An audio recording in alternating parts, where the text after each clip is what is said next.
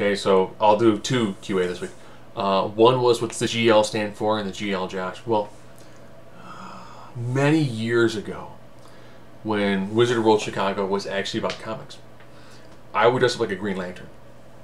So I had an Alan Scott costume, I had a Silver Age, and then some more modern age stuff, including wearing the Spirit Gummy a mask on, which you can find those extreme designs. Great mask, beautiful work to it.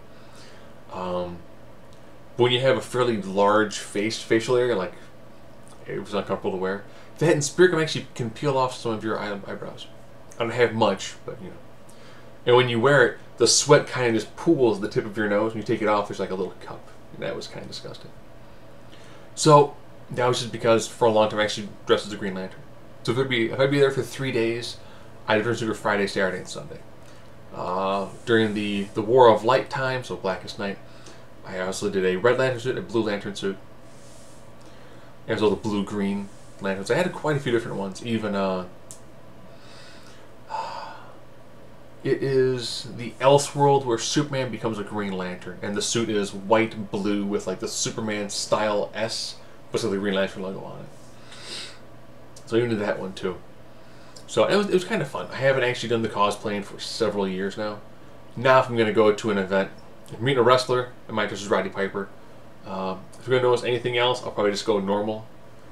Because Wizard World Chicago went from being a lot of comics to virtually no comics.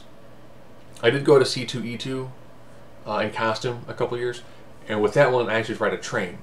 So riding a train from about University Park, Illinois to McCormick, you get a lot of weird looks when you're essentially in a full body spandex suit. Because there's no pockets.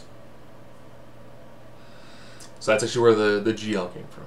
Will I probably cosplay again? Yeah, I've got lightsabers, and I've often thought about trying to get like a nice Hamada Kigogi and go as almost like a samurai style Green Lantern, while still working on some of the Green Lantern, working on some of the Jedi elements as well.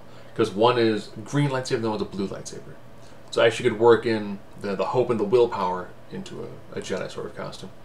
As well as I've got cosmic cubes and stuff like that too. So that's actually where the GL came from.